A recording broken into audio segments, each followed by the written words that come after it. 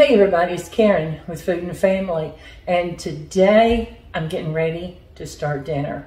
I got off work a little bit early. I had a couple of errands to run. So I'm at home now and I'm going to start dinner. I want to show you my Dolly shirt. I got this last month when we went to the mountains. Don't you just love Dolly? I do. And I just love this shirt. It's so comfortable. But today we're going to make a pork butt. You may see it in the grocery store as a shoulder roast. So I'm going to get this in my Instapot and let it cook in there because I don't have all day to let it cook. I like to cook it a long time if I'm doing it on the stove or the oven. Normally I do it in the oven or this Instapot. This is a nice size roast. I'm going to put it down in there. Let me tell you a little secret on my tongs. I got red. And I've got blue. I use the red one for raw meat. And when I'm ready to start doing with my meat or whatever I'm using, get done, I change over to the blue. So the red always lets me know it's raw. Just a little hint for you, a little tip that I developed myself. So I'm gonna put a little salt and pepper on my roast. This is a good size piece of meat, y'all, so I'm not using as much salt as some people think I do, but you want it salted. You want to season that roast, that meat all the way through. Now, I don't know if you've seen this. It's made here in Alabama, and it's Andalusia, Alabama, actually. It's called Dixie Dirt. My son ordered us some, and I've been using it. I like it, and it has brown sugar, salt, spices, onion, garlic, paprika, and I'm gonna give it a good shake in here on my roast. I'm gonna hold it up and show it to you in just a minute after I get everything in. But again, we're seasoning a lot of meat. You want it to go all the way through. That's not a tablespoon. So I've got an onion, a piece of an onion. I cut a little bit off I needed for something else. I'm gonna cut that in half. Work that down in there. Let it, have you seen the Mississippi pot roast? You know, in that they use the ranch seasoning and the peppers. Well, this is not a Mississippi pot roast, and I'm not doing peppers. Ranch, but I'm gonna put some of these peppers down in here. I think it'll give it a good taste. Oh, why not? Let's put some of that juice too. What do you think? It's gonna cook in with that meat. That's about 7 peppers. Let's put one more. It don't hurt to put extra of that juice, does it? Now, I've got a little chicken broth left over, box stock, I should say. And I'll put it on. Now this meat's gonna let out some juice itself. I don't want it swimming in juice when I get done cooking it, because I'm going to take and tear it apart, and I'm going to put barbecue sauce on it. So let me hold this pot up. So what I've got down in there, didn't that look pretty? Hope that light's not bothering you. And I'm going to get this going in my Instapot. This is the best thing. I can get a lot of things cooked quickly when I come in from work. Set it to seal. I'm gonna put it on meat. I'm gonna raise the temperature, the time up to, I'm gonna go ahead and do an hour, I think. And it'll start itself. So when that's ready, I'll check it. If I need to add some more time, I will. Okay, that's done, one portion. Now, I've got to go with that. It's dried tiny green lima beans. I get these in the grocery store. They're in a bag, dried beans. We like them. They're delicious. I've washed them, I've looked them. So I'm gonna put these in my pot. Ooh. Get these going. And they don't take long to cook. Not like dried butter beans or dried lima beans. It don't take long. A little bit of salt. Well, not much because we're gonna come back. I'm gonna use salted butter, but we can always come back. I've heard people say you don't salt dried beans. As you're cooking them, it'll make them tough. I always have. I've never had a tough bean. You want to get that flavoring in. If you wait to the end, you're not going to get that bean seasoned. And I got about half a stick of butter I'm going to put in there. Put the rest of this stock that I didn't use. And just cover the rest of it up with some water. I'm sorry, give me a second. I walked away from you again. I'm here. Because they'll swell up.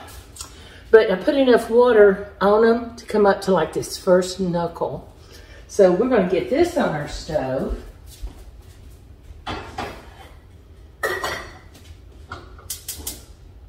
Now that's a very, very hot eye. I'll have to watch it because it'll come up to boil pretty quickly.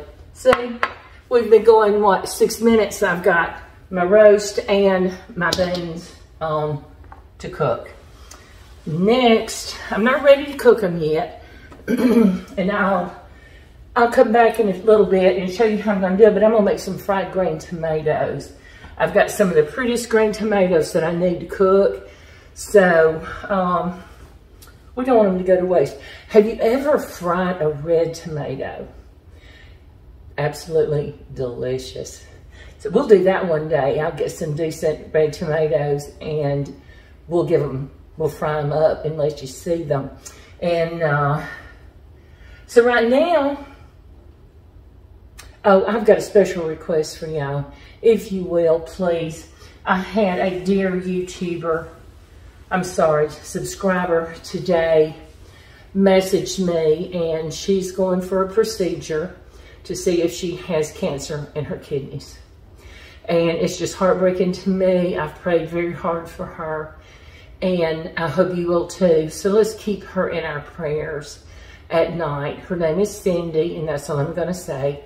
And if you will, let's pray real hard for her that everything works out beautiful for her and she comes out healthy as she can be. I would certainly appreciate it. Let's get that going out because we know prayers mean everything.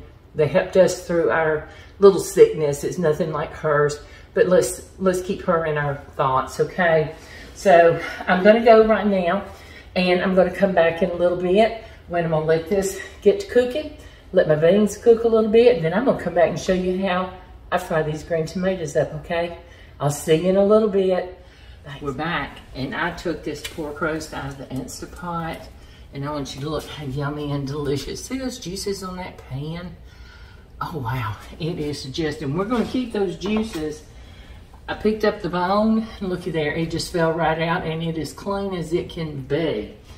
So we're going to get this cut up, and I saved all of the peppers and onions that I put in there. And we're going to put it in the oven with this roast.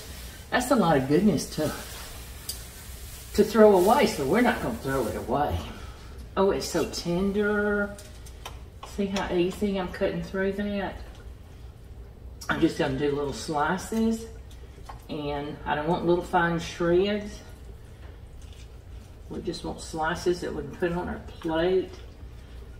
I'm going to hold this up and show you and let you see how beautiful this is on the inside. This is cooked perfect. I put it on the meat setting, and I did it for an hour. Let it depressurize on its own, and this came out perfect and beautiful. That little fat piece right there, I'm going to take it off. If you want to leave it on, that's fine. It's just flavor. See what the inside of that looks like? That is perfect. Absolutely perfect. Now, I've got my oven set to 400, and it's preheating. So we're going to slip this in. Just going to let it cook long enough to set that barbecue sauce on it. This is just a store-bought. Use your favorite sauce. If you want homemade, that's perfect. This is Sweet Baby Ray's. We like it. But as much or as little as you want. Your favorite sauce. Now, we're gonna get that cooked on there. I like to get my barbecue sauce cooked on a little charred. How about you? What do you like? So let's slip this in there. And those onions and peppers, they're gonna continue to cook a little bit more in it too.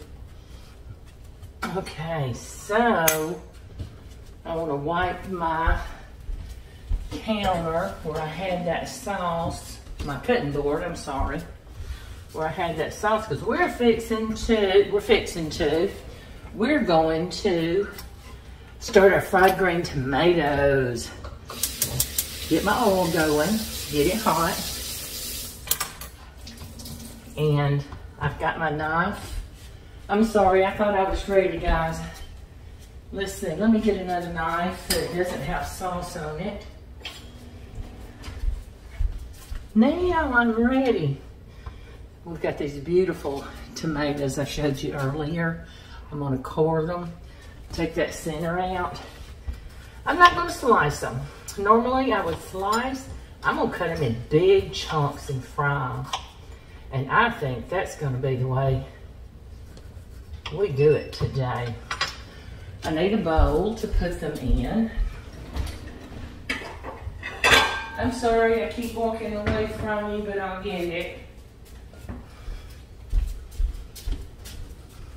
I'm back. Yo, we know this is real cooking, right? So we're just gonna cut it in big chunks. See, I'm cutting down. Can you see what I'm doing? I don't think you can. And I'm gonna cut it in big chunks like that. And then we're just gonna put cornmeal on it. And do you use cornmeal or flour? I've seen some people use flour. They like the flour. We like cornmeal. That's what I've always done. But if you like flour, use it.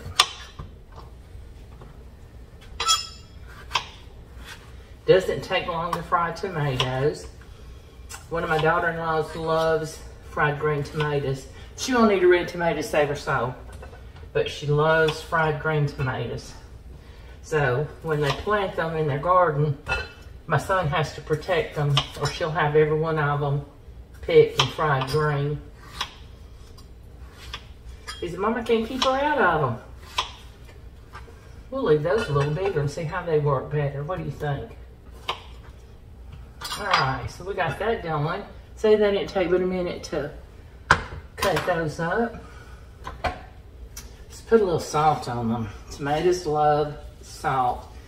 Salt will also draw out the moisture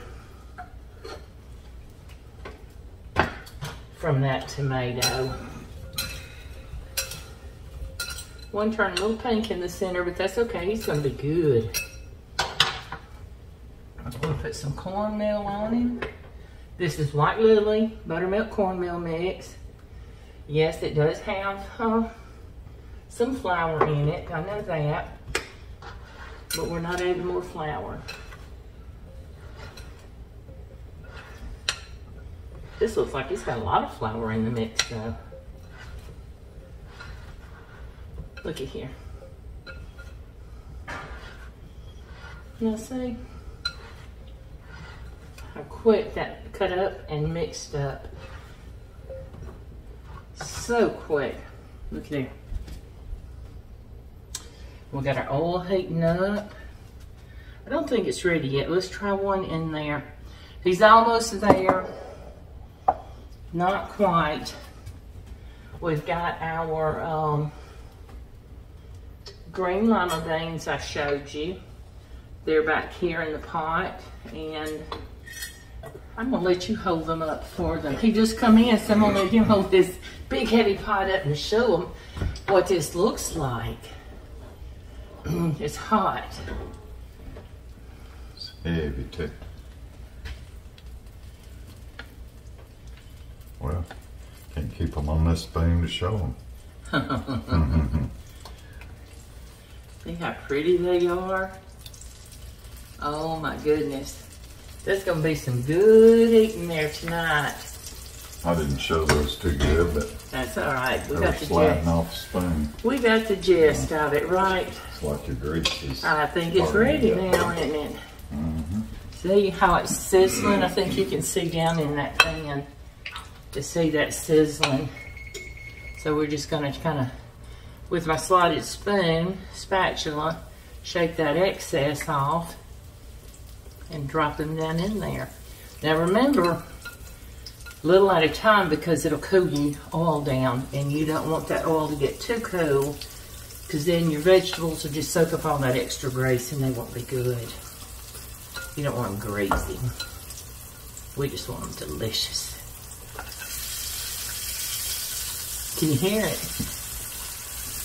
Can you hear that sound? My tummy's saying, yes, I hear it. I'm ready for it. I've been wanting some green tomatoes and I just haven't cooked any. Other than I put them in my okra. Y'all seen me put it in my fried okra. But we're doing just green tomatoes tonight.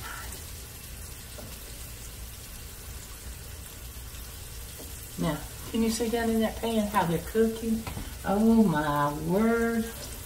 We'll get us a platter to put them on.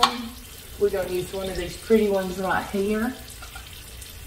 And as soon as they come out, we'll platter them up. Our roast should be ready to come out in a minute, and our beans are going to be done. So I'm going to get these cooking, and I'm going to come back in a minute and show you what they look like. Okay?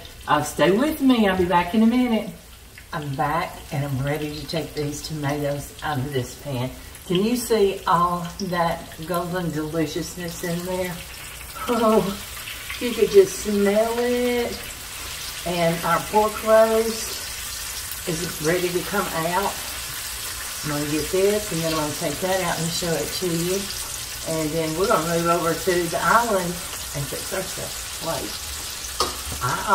So let's take this up. I'm using my slotted spoon so we can let that oil drain. Look at that. Can you see how pretty that is?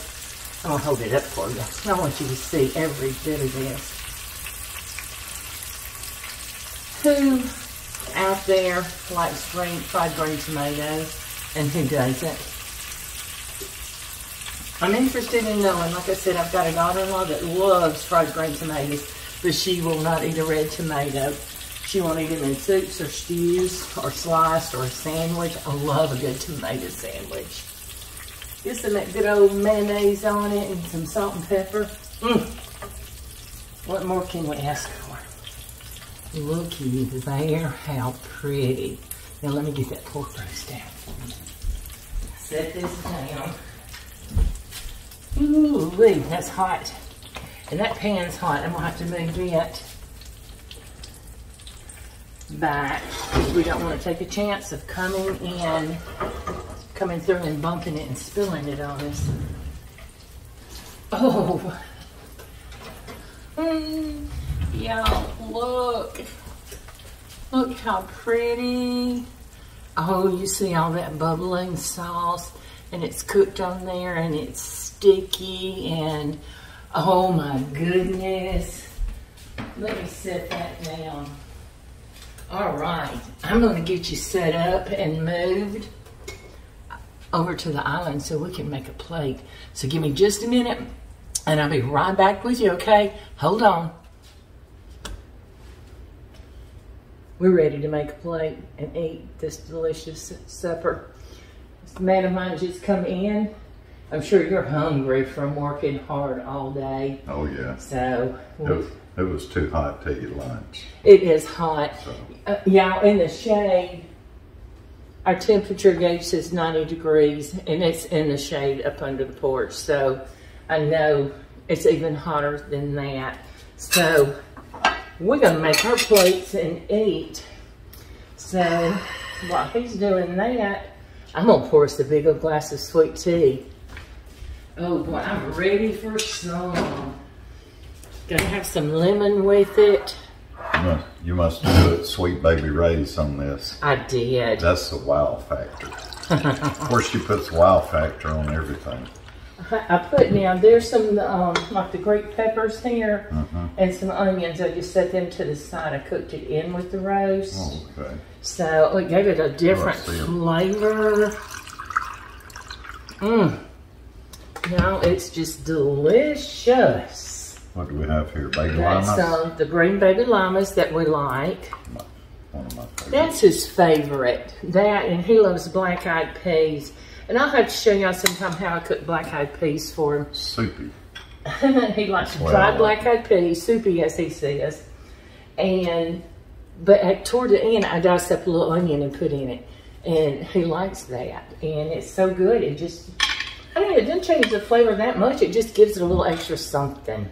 Fried green tomatoes. Fried green tomatoes. We haven't had those in a while, have we? Isn't there a movie about that? Yeah, there was.